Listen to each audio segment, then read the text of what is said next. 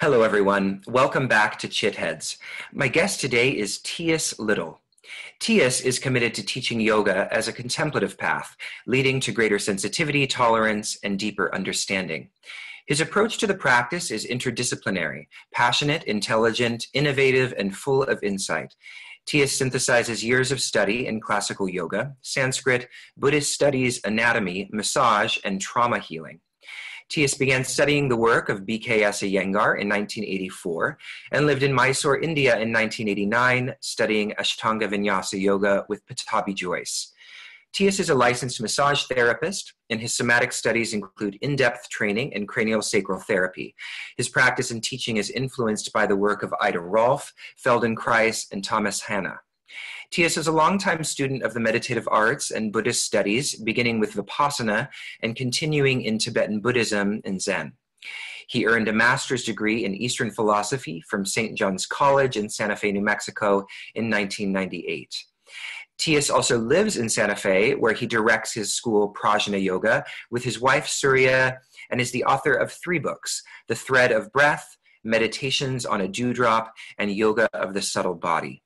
In addition to leading yoga workshops and teacher trainings throughout the US and around the world, T.S. currently offers online classes through Yoga Glow. So hello, T.S. Thanks so much for joining me. Hi, Jacob. It's a joy to be with you. It's a real pleasure to get an opportunity to chat with you. You are honestly one of my favorite yoga teachers, so it's always a pleasure and often a battle with a little bit of anxiety and starstruckness. So hopefully it won't come off too much. But so to start off, I'd love to hear a little bit about your story. And we've heard a little bit about your story in the bio here, but I'd love to hear from your perspective, how you came to yoga and really what were sort of the significant moments for you along that trajectory. Well, let's see. Yeah, I've been practicing yoga since the 16th century, starting in North India. And, I've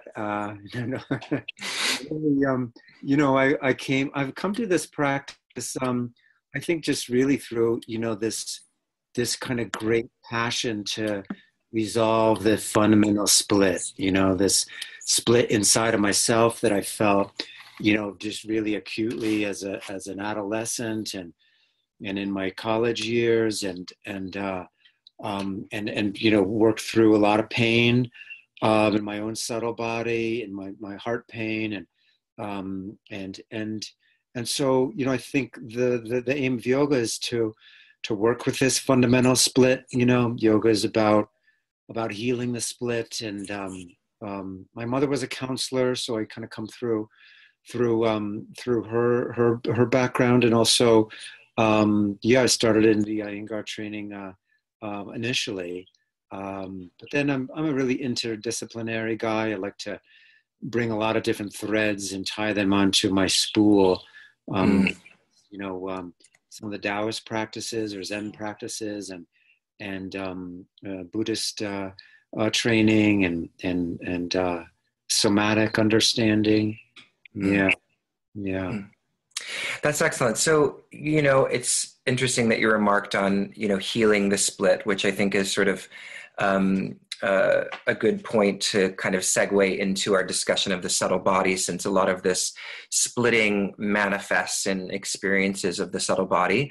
And you wrote this beautiful book, Yoga of the Subtle Body, which I thought was particularly interesting because, it really did do a very good job at integrating your very precise and deep knowledge of anatomy and the wisdom of the subtle body, and also engaging in the beautiful kind of poetic metaphoric language that you're very skilled at, and that's those are really 2 interesting worlds to straddle. It's like you're healing the split of this sort of Western linear approach with this sort of like wise holistic approach.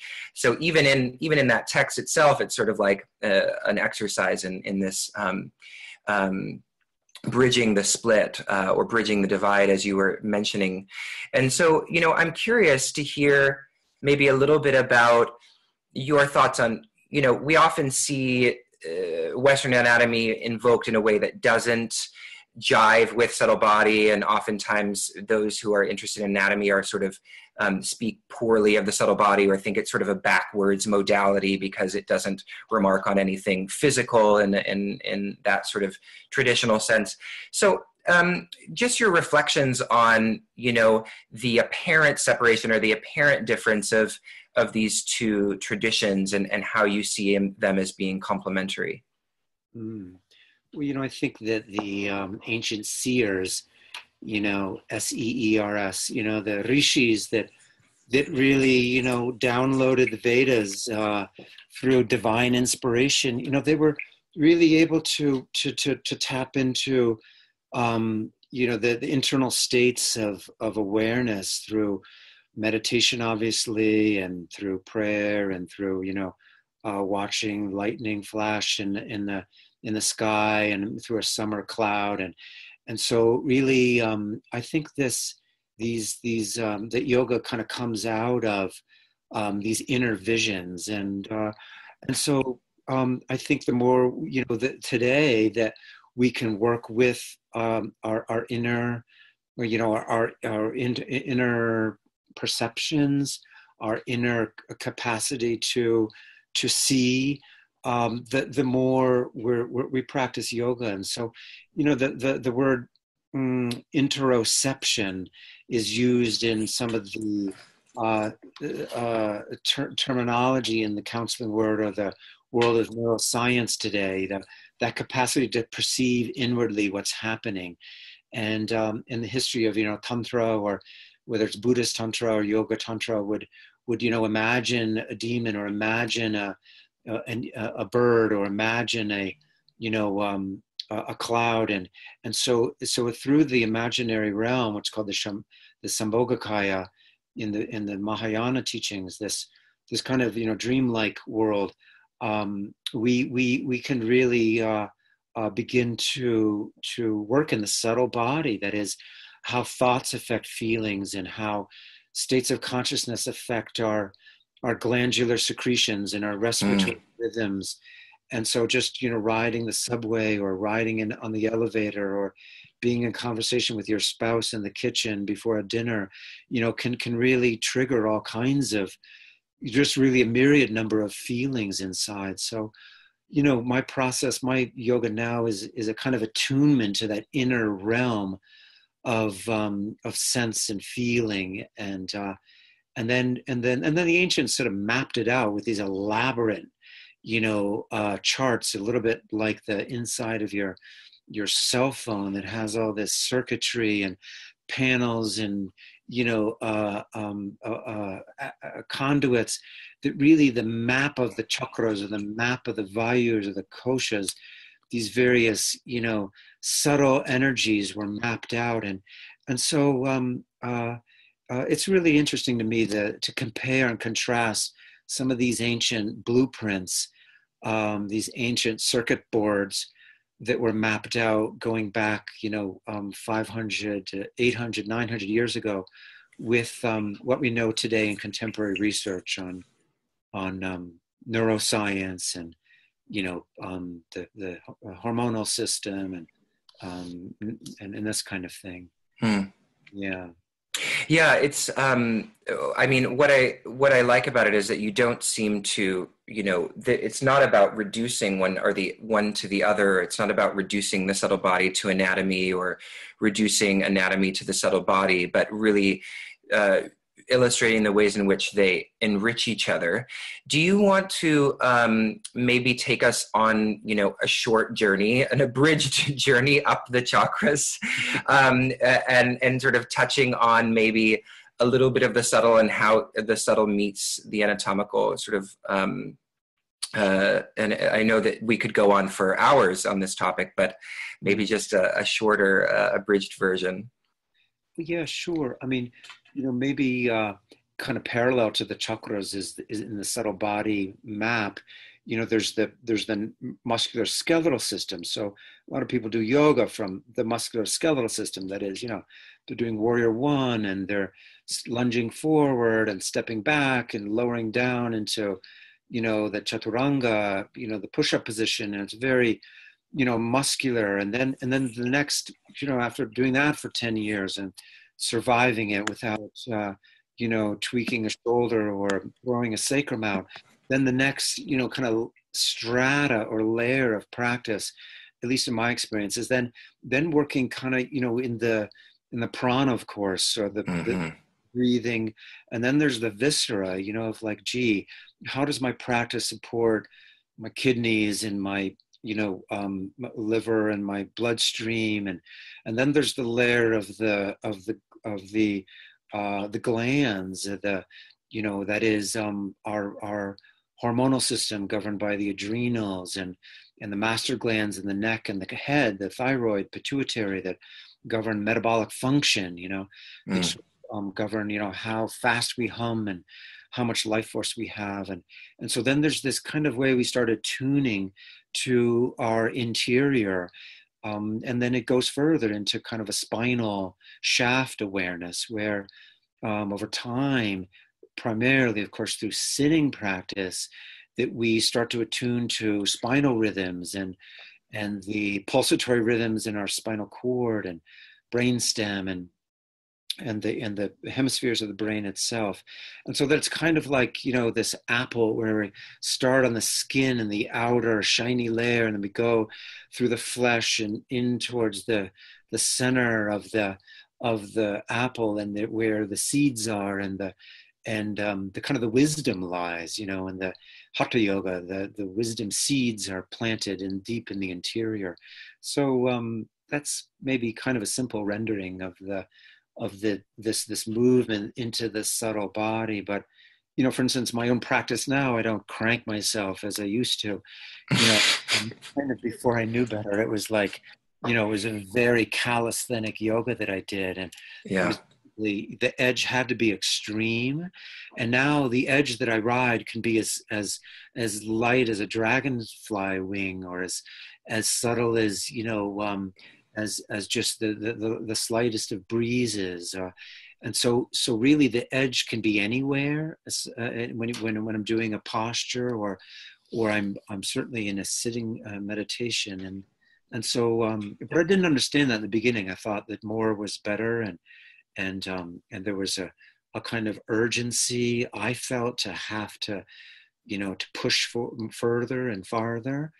And when that dropped away for me, when I kind of reconciled my pusher, that's when my whole subtle body just really, there's just acres and acres opened up to me. And it was a beautiful transition in my own personal practice. So I really like the way you expressed, when I invited you to reflect on this sort of path towards subtler layers. It was sort of the way you described it was a path from the gross to the subtle, exterior to interior. And I think, a lot of people, when they discuss the subtle body, it's usually around this kind of traditional path of the kundalini at the base of the spine, rising up the channels and breaking the obstructions of karma along the way. So what is that? Do you see the subtle body in that traditional way as well, as sort of an ascending energy, or do you see it a little bit differently?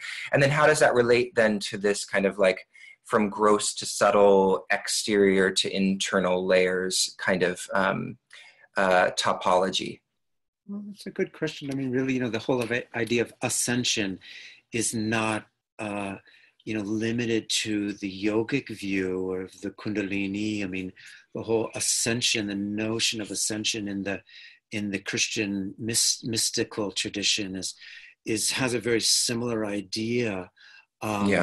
And even the crucifixion of the cross, Christ on the cross on the top of the Calvaria of the hill, is a kind of ascension. And so, but really, I guess I took more of a view that the life force, it's called the anima, in the Jungian tradition, that anima, that deep life force, it moves everywhere. It not only moves upward, but moves downwards, moves sidewards, moves inwards, moves outwards, moves backward in time, forward in time. It's kind of, it's no longer really time bound, of course. Mm-hmm. It's certainly not bound by our tissues. meaning, the limits of our, our hamstrings and our trapezius. It's not bound by our body. And so really the nature of the chitta, the nature of consciousness, of course, is boundless. And that's espoused in most all, I think, of the meditative traditions of India, China, and Japan, and Tibet. It's really that it's boundless. And so then it's not simply about moving upward. In fact, a lot of my practices is there's a lot of dropping. There's a lot of sinking, there's a lot of dropping, and that's a good antidote to, what I call the sort of, in the French coffee press, when you've got all those swirls. Yeah. It just like all the flakes of prana just swirling up there. It's really great to do the French coffee press of sinking up and settling. So your morning brew is clear. I love a clear morning brew. Maybe I was going to ask you about this in later, but I feel like maybe it's an appropriate time because, the ascension we're talking about, it's not just about ascension, but that ascending maybe sometimes gets attached to a kind of traditional view of the spiritual path as sort of an up and out, transcending the body, moving to higher states of consciousness that are sort of, above this sort of brute, ignorant physical field, or at least that's, how it's couched sometimes. And, in a talk that I listened to of yours, you mention how oftentimes there is a confusion between the experience of a mature spiritual insight or sort of the maturation of sadhana, as you actually put it, and the kind of dissociative experiences that might be induced by trauma. So do you see this sometimes problematic relationship between trauma-induced disassociation and this kind of, this kind of traditional or simplistic idea of ascending out of the body? Sure. I think it's really common that people get confused. The yoga high is, palpable. I've self sedate, done a lot of self sedation where I use the practice to really just kind of mute my dreams and mellow myself right out, and really super floaty, and that feels good. There's maybe a time for all of us where we identify with the practice that way, but I think that well, for one, that can be kind of a trap. That itself can be a cul-de-sac, and can take students 10, 15 years to sometimes get out of that cul-de-sac of the sort of yoga high. And so really, of course, the experience of upward rising, energy, which is really kind of called udana vayu in the subtle body, the five winds. One of them goes upward, and the whole idea of udayana, mula bandha, is to kind of move the energy upward. It does. It can get confused with dissociative states of awareness. And I think all in the course of a day, we blip out. Each of us has our own little strategies for blipasana,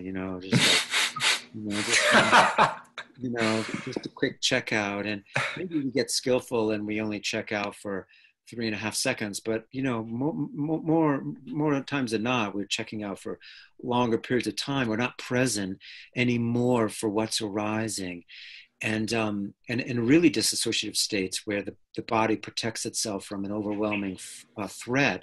Literally, people go out of their body. So really, the whole idea in the somatic training is to become more embodied, is to be in the ground, in the dirt, in the in the gut of our tissues, and I kind of think the word transcendental, I like that word, because trans means across. So Mhm. it's transatlantic. Then you're going from from London to New York, or, and so trans means kind of horizontal, like, so it's not simply a vertical ascension, but it's really how can we move, how can our awareness expand in all directions, and maybe that's really more the feminine, Mm. versus sort of the masculine, the phallic, the whole notion of the linga and the upward rising consciousness. Of course, it's tied in historically in Hatha Yoga to, of that, a lot of that impulse. But the horizontal, so if transcendental is a kind of horizontal experience of unity or integration, or the transpersonal experience, then yeah, maybe it's not so much, Yeah. right up into the, up the rafters into the top of the head. So especially not quickly. I'm really Mhm. not of the school to move the energy up quickly. I have lots of caution around that. I don't want to criticize any particular tradition, but is that what often Kundalini experiencers are doing? Is it I haven't taken much Kundalini yoga, but it feels like it's sort of built around that kind of quick ascending kind of energy cultivation. Mm-hmm. Sure. I think it is, in classical Hatha Yoga, there's that idea of, just, taking the speedway, right up through the spine. And, but these texts were put together long before, the era of the screen Yeah. the kinds of anxieties we face daily, even in Shanti Little Santa Fe. I find myself, starting to swoon with all of the various tasks that I have to attend to, and so what I practice is I practice really getting into my bones. So if I'm riding the subway, or I'm in a car, or I'm just in a conversation, and I start to feel like I start to kind of go up and out, which sometimes I identify as airbag the airbag asana, where to protect ourselves, we kind of blow out, you know, and and it feels kind of good because it feels like there's space, but that space doesn't have the clarity that the Tibetans talk about when we in the meditative training. We're talking about the clear light of bliss, or the clear space. So what I do, instead of doing like airbag asana, is like I get down into my bones. It's more of a downward movement. Yeah. Settle. And that's really helpful for me, especially people who are kind of airborne anyway. And I have Mm-hmm. a fair amount of vata. I have a fair amount of air in me.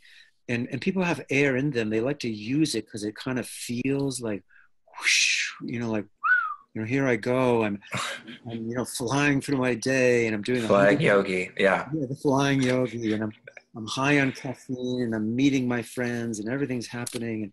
But there's something about really getting down, down, down, and then staying in the root, really. So the sky becomes the root, sky becomes the ground, ground becomes the root. Yeah. Yeah. That's really beautiful. And it sort of resonates with something that you had mentioned, that you write about in your book at the very beginning, which I loved, was the first shape that you mentioned, first practice, is Shavasana, which you had mentioned in the book that you also do often at the beginning of your classes, which, as we know, is oftentimes a pose that's done at the end of class. And I really loved that because it really was a practice of dropping in, of connecting with the floor at your back. And so I guess, and you sort of touched a little bit on this in terms of our kind of culture of speed. And so I'm wondering, obviously anybody that knows you knows that you're a fan of slowing down. But can you offer, some reflections on this culture of speed and why slow practices are so necessary? I mean, we're already sort of talking about it, but I guess I'm all just so interested in sort of maybe reflections on how the body and the nervous system is becoming sort of hijacked by this activity. Good word. Yeah, hijacked. Really, yeah. I mean, I think as a culture, we do it collectively. There's this collective urgency towards, doing going through your to-do list in a day, knocking off as many things as you can, sending out as many messages, getting as many friends as possible. This sort of like shrapnel style, this sort of put myself out into the world. And so shrapnel, that's a good way of looking at it. Just kind of makes it very violent almost. It is, even if there's a good intention with that, it steals from the spirit. It corrodes, the subtle body, really. So gathering practices are so valuable, whether you're on the land, just directly sitting underneath a ponderosa, or underneath the big oak tree, or gathering practices that really, collect our prana and bring it inward, are so valuable. And so yes, speed gets trapped in the tissues. Speed gets trapped in the diaphragm, gets trapped in the stomach, intestine, affects digestive rhythms, affects neurological rhythms, affects sleep patterns. And so, the practice is really an antidote to the speed body. Yeah. So that's why I deem, Shavasana as the most important pose. Mm-hmm. And the Shava, is really a gateway to the subtle body. That is, it's a gateway to pratyahara. It's a gateway to yoga nidra, the yogic sleep, which is ironically not about sleep at all, but about wakefulness. And it's a gateway to the meditative states of yoga. So I oftentimes begin in Shavasana, and there's that inward gathering. And so, yeah, I'm always really mindful of my own, when I have this accumulative speed that builds up, and that I can't kind of, I can't get off the mill, I can't get off of the speed cycle, that over time, and it tends to kind of pinwheel, of course, like when you get stuck in speed, you get stuck in that program, you can't get out of it, pinwheels. And it might even feel good. It feels like a pinwheelasana feels good because you're moving. So something must be happening.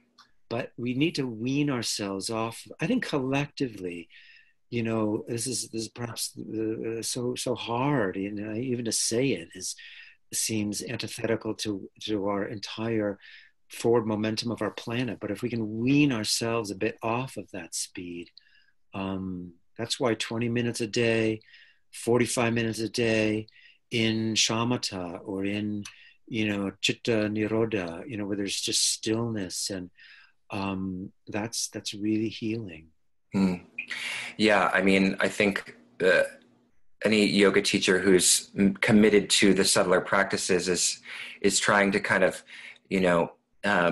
offer or invite students to, engage with meditation, because it seems that people are much more comfortable moving their body dynamically than they are sitting with their eyes closed or even with their eyes open for 20 minutes at a time.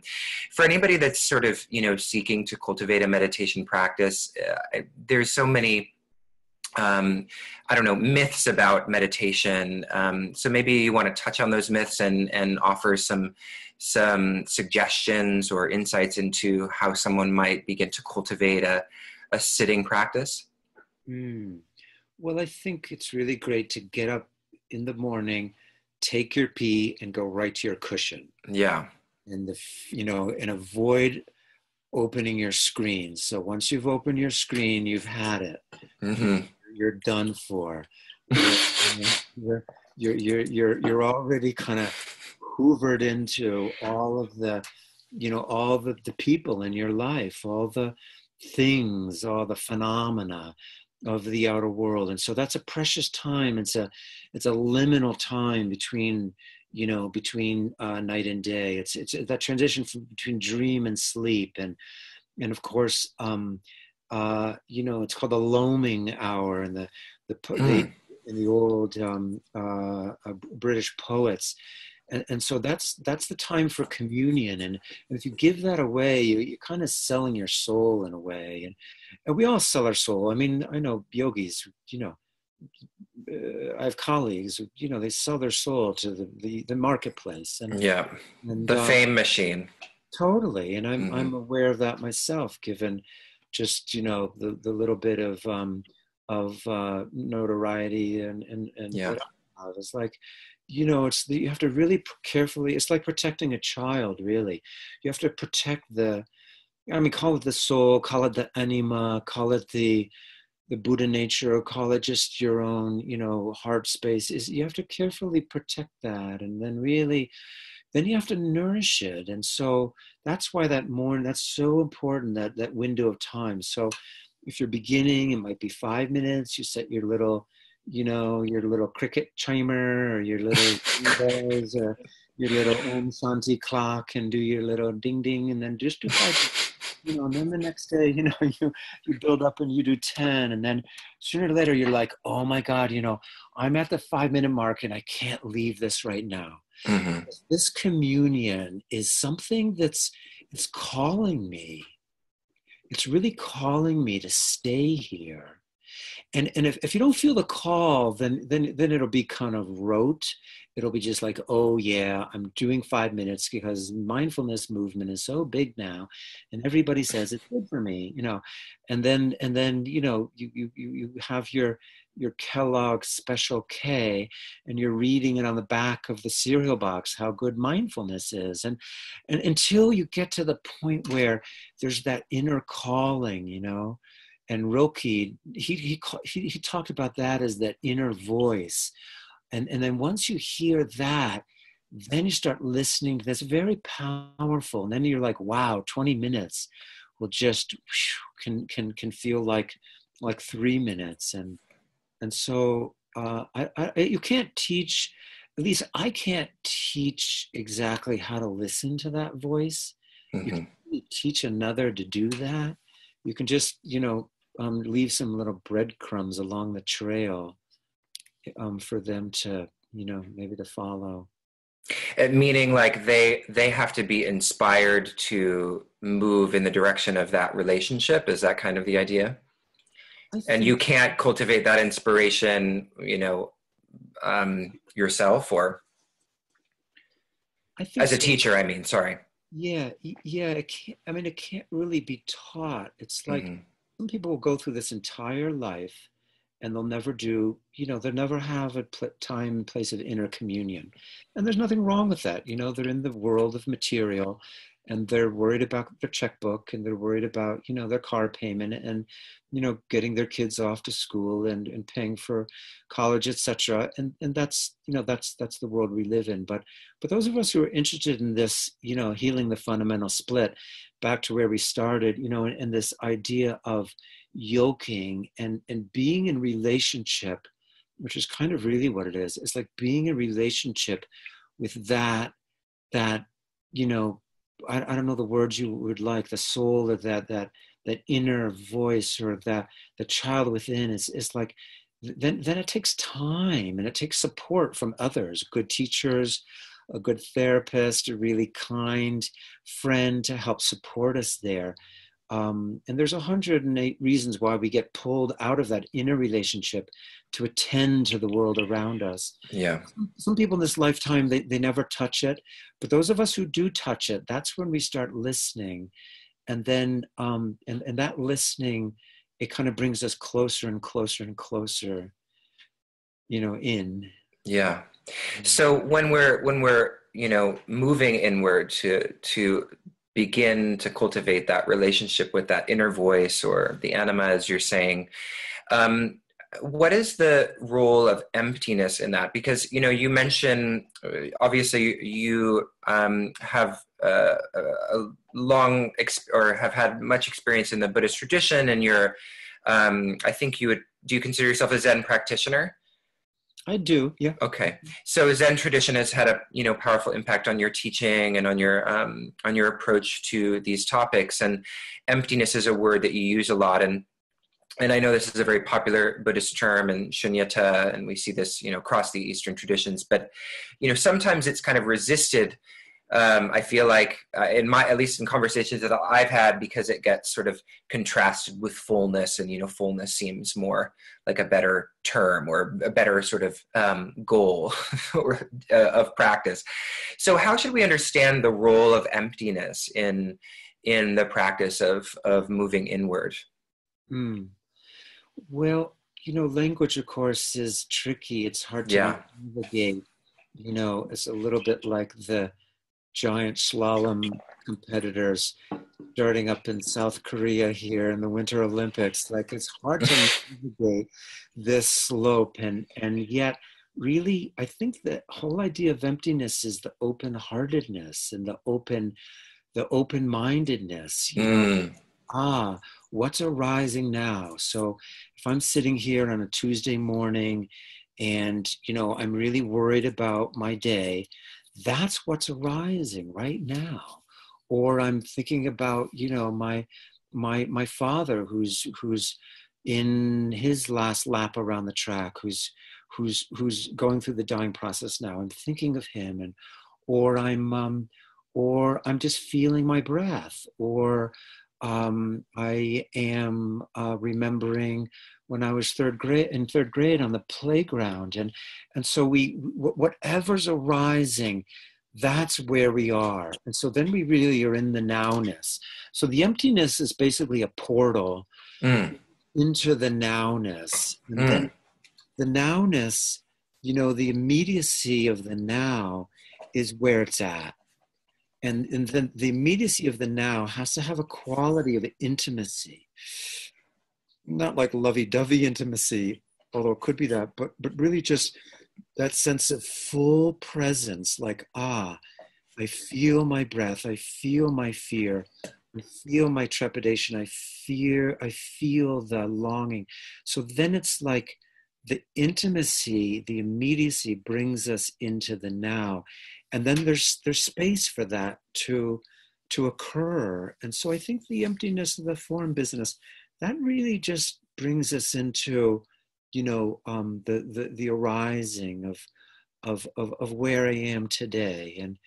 And it's hard to land there. It's hard to have the discipline really, to the staying power to stay there. And I think people kind of forget these days that yoga involves discipline. It's almost kind of a rare commodity. And that discipline in the subtle body is the capacity to remain with the now, the ever-changing now, with an open heart and an open mind. Yeah. I like that you said, that you remarked how intimacy isn't always a kind of lovey-dovey or, cuddly experience. And then what you're saying regarding discipline, because it seems that, just as you say, people are seeking out yoga as this sort of something that's going to automatically make them feel better. And so they're chasing this experience of the now on condition that it, provides a feeling of satisfaction of some kind. So do you have any remarks on that, on what we're saying on being intimate with what perhaps, from a certain vantage point is unpleasant? And then how does that contribute to this process of awakening, or however we want to think about it, this process of hearing the inner voice? I think many of us use yoga as a sedative. Yeah. I'd be surprised if there were people who got really into this practice at some point along their path were not using it to sedate themselves. And so there's nothing wrong with that. But, Jung Carl Jung was cautious about doing a lot of tapas because its sedative effect, because he wanted to really look at his dreams and understand the architecture of the soul journey, meaning, all the shadows and the light that are held inside. And so when we basically stop, using yoga to kind of, whack ourselves over the head and sedate ourselves, basically that's kind of like power yoga, which I did for 15, 18 years. You did? Oh yeah. I didn't know that. In Ashtanga Vinyasa. Oh, yeah. Sure. Ashtanga Vinyasa, very powerful tapas. Where really after practice, it was like, oh, I was so sore, I could hardly walk. And, it was just blitzed out, like for hours, where I have to take a nap in the afternoon. I was just so hammered, So then really when we're not using it as a sedative, then the intention is to be with different states of feeling and awareness, and being with states of difficulty, or as you suggest, the unpleasant, basically the painful or the bittersweet is really valuable. I think at some point, I'm not sure anybody can really evolve in this path without this. At some point, we have to be able to really be with our pain, the pain body.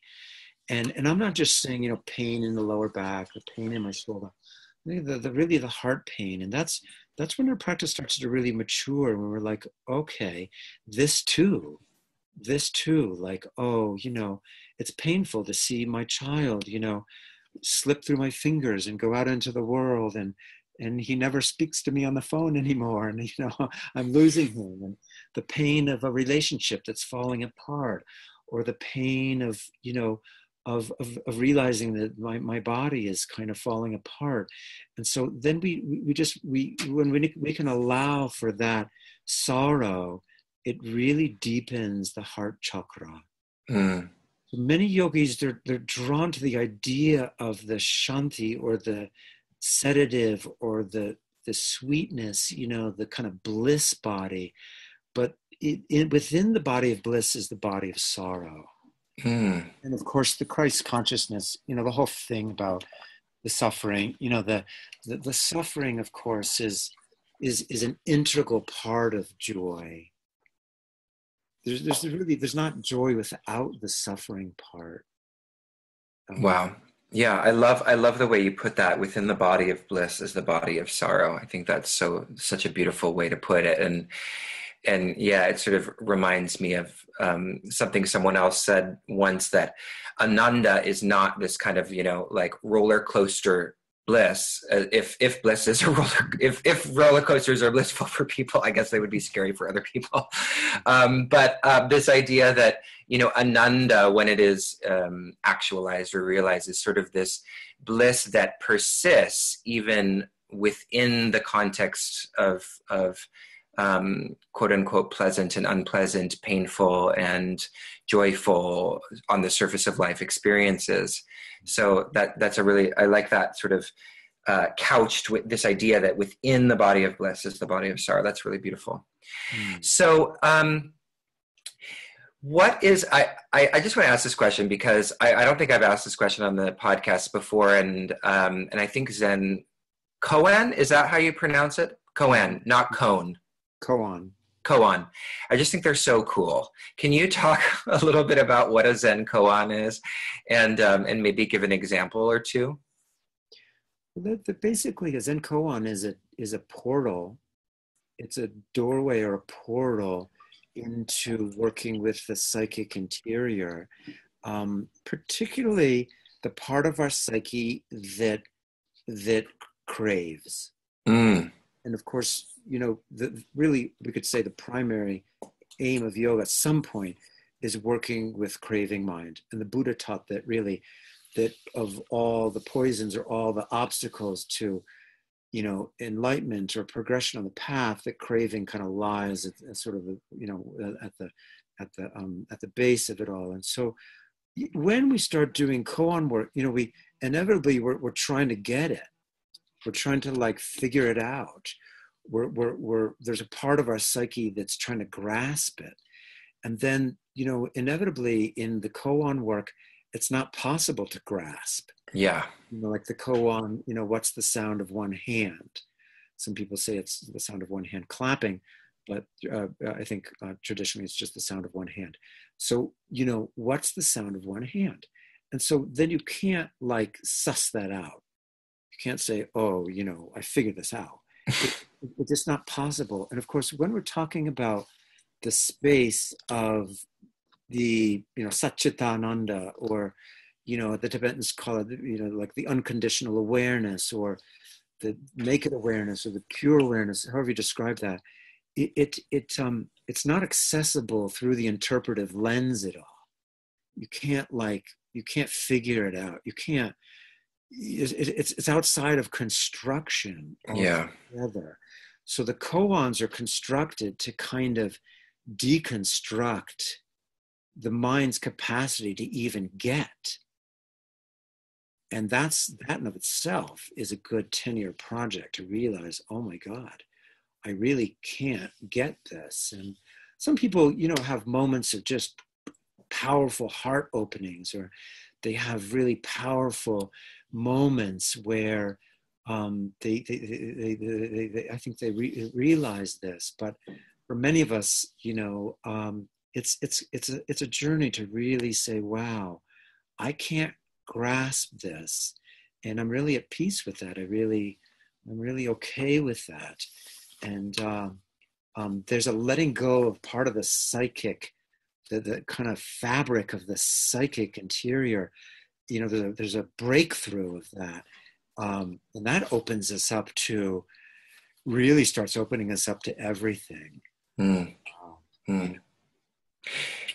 Yeah, I mean, I love what you're saying, because it's sort of a reminder of that this process isn't about getting it, as you're saying. It's about gripping hold of some kind of, conceptual substance that will finally redeem us. It isn't about, arriving at the right answer. And I love it because it's sort of a practice of approaching the non-conceptual that so much of the tradition is talking about. We hear of, the Purusha is beyond concepts, and Brahman, the Atman is beyond concepts. There's no categories that can capture it. And so this is really, the Zen koan seems to be this practice of moving in that direction, rather than just sort of describing it with, philosophy or whatnot, this mode or domain of the non-conceptual. So T.S., this has been a lovely conversation, and I want to move now to might be the last topic that we'll cover, or maybe one of the last ones, which is, how yoga connects to death. And you offered 2 talks that I found on your SoundCloud, where you're talking about the Katha Upanishad and the deity of death, Yama. And so I just wanted to maybe invite you to reflect on how yoga connects to death, or how you see yoga as being a science of death. Yeah, well, of course, we could say that, the sister science of yoga is Ayurveda. Ayur, of course, means life, and Veda is the study of, or in that case, the prolonging of longevity, the prolonging of life. And so if Ayurveda is the study of life, then yoga is really the science of death. And Shavasana, of course, being the, in a sense, the ultimate pose. And really, of course, it's so hard to let go. I mean, yoga is all about letting go. It's all about letting go. And the question is, can we let go before we let go? Can we let go before we die? And that's very, very difficult, because my father is in his dying phase right now. He's in the last really few weeks or months, we don't know, of his life. And it's a powerful thing to witness death firsthand. Yeah. And so when we're able to, in a sense, kind of course, let go. There's this sense of uh, uh, really, in a sense, it's that letting go of all that we think who we should be, who we think we should be, and also our identifications of who we are. So really, in the dying process, the Tibetans, of course, really celebrate this as the birth, and that's why the parinirvana, or the great death, it's really kind of like a becoming, and so I just think for each of us, day to day, we kind of, it's a preparatory work to let go. In the last 20 years of life, 10 years or 5 years, can we prepare ourselves? Can we ready ourselves for the great letting go? And so that's of course non-clinging. Another way of describing non-clinging. And so in so many ways we cling to our ideas, we cling to people, we cling to ideas, we cling to what we own, we cling to who we think we are. And so there's a great shedding, there's a real great shedding that goes on layer by layer, back to the subtle body, layer by layer, and a psychic shedding. And so it's not that if you shed before you finally, slough off your body, if you're able to kind of shed all those, the neuroses and the obsessiveness and compulsiveness, and then we kind of already are boundless. We are already kind of in an open space. So we could say that yoga is really a preparation for dying, in a really positive way, in a really powerful way.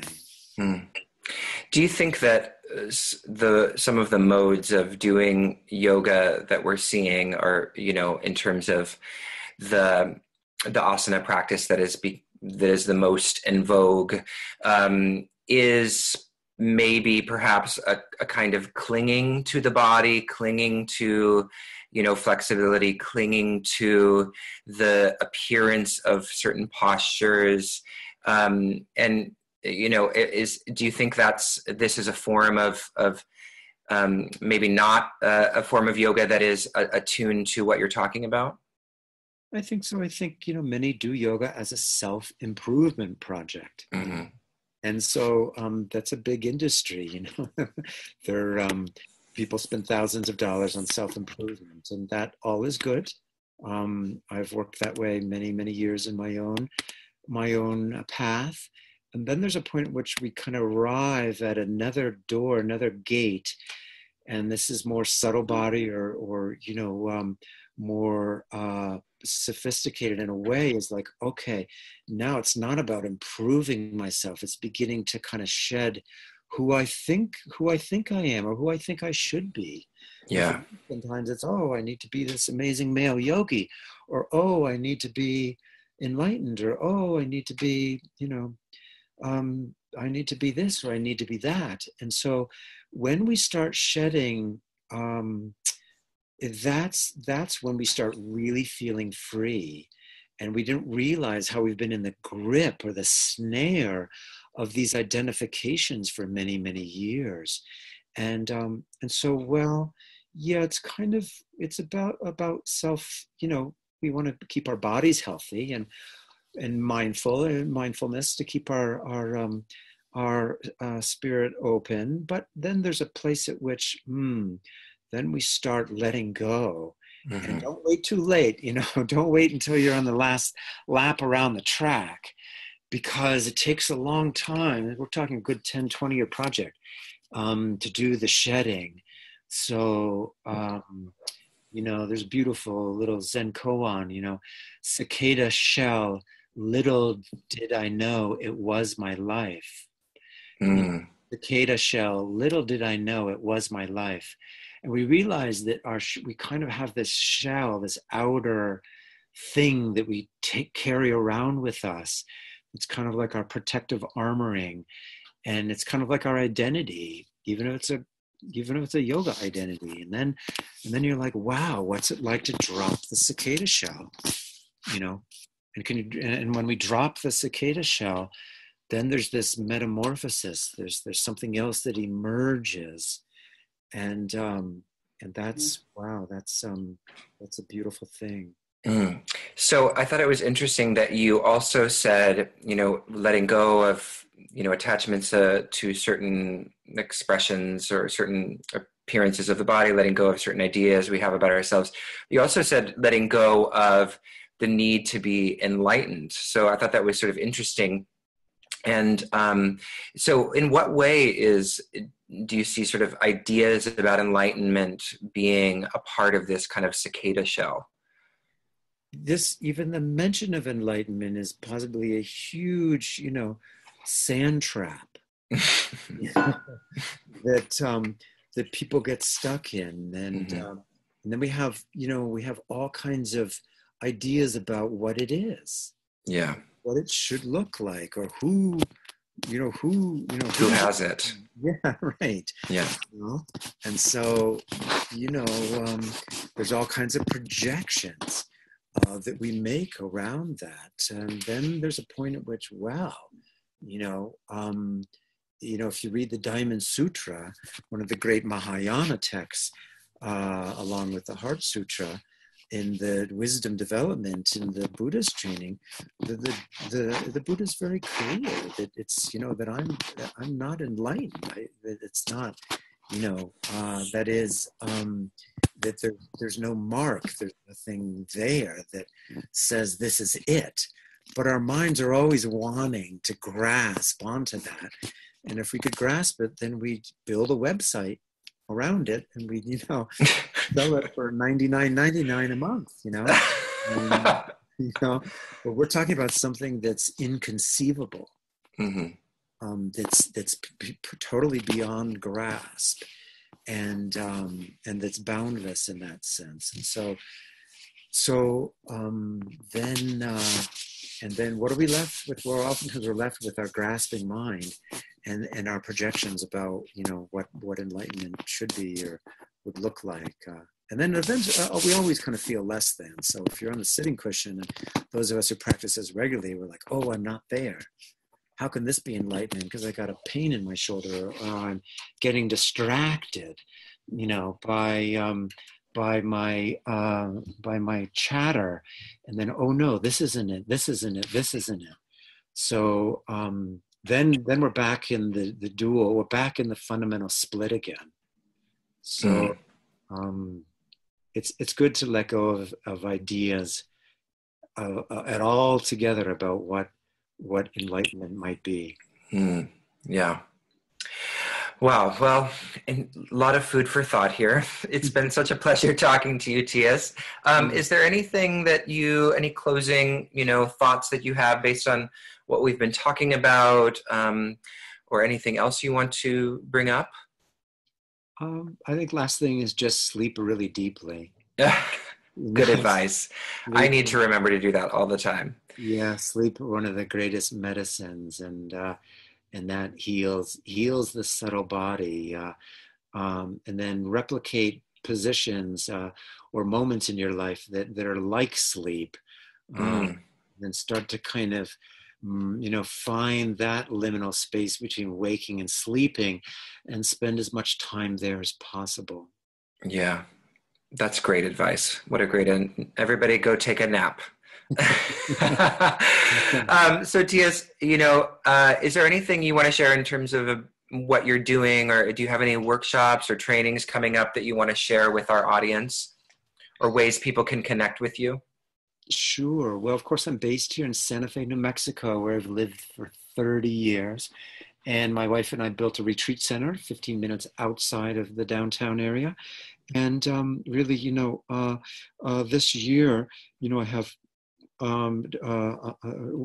lots of events that really focus all around the subtle body, and particularly silent retreats. We do silent retreats here on our property where there's lots of meditation and yoga combined. And then one of my favorite courses is the one where people learn how to do a home practice. It's called Art of Self-Practice, where people learn really, or just ingrain inside of themselves, oh, I can do home practice. And that's one of your closest, will become one of your closest friends, is having a self-practice that you do every day. Absolutely. Wonderful. And when is that taking place, the Art of Self-Practice? That's in May of this year. Okay. And that's you're teaching that out of Santa Fe? Yes. Excellent. Yeah. All right. Well, it's been such a pleasure chatting with you, T.S., and I hope you have a wonderful rest of your day. Thank you, Jacob. Be well.